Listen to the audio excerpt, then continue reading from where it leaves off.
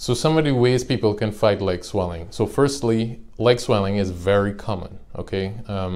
If you have heart disease, you can have leg swelling. People with kidney disease also can manifest with leg swelling. But in our particular field in vascular surgery, most times leg swelling is due to abnormal veins, like the valves are not functioning very well.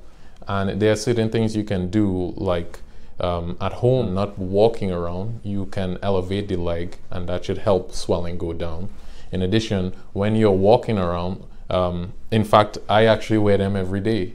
Compression stockings. Compression stockings are very important because I spend a lot of time on my feet in my clinic, in the operating room, and it just, it prevents fluid from accumulating in the foot, because while you stand, gravity is pushing the blood down, and that can cause significant swelling. So being consistent with wearing compression stockings definitely helps with leg swelling. It's also important to have your heart and your kidney function checked at least annually from your primary doctors to ensure that that is not another reason for having leg swelling.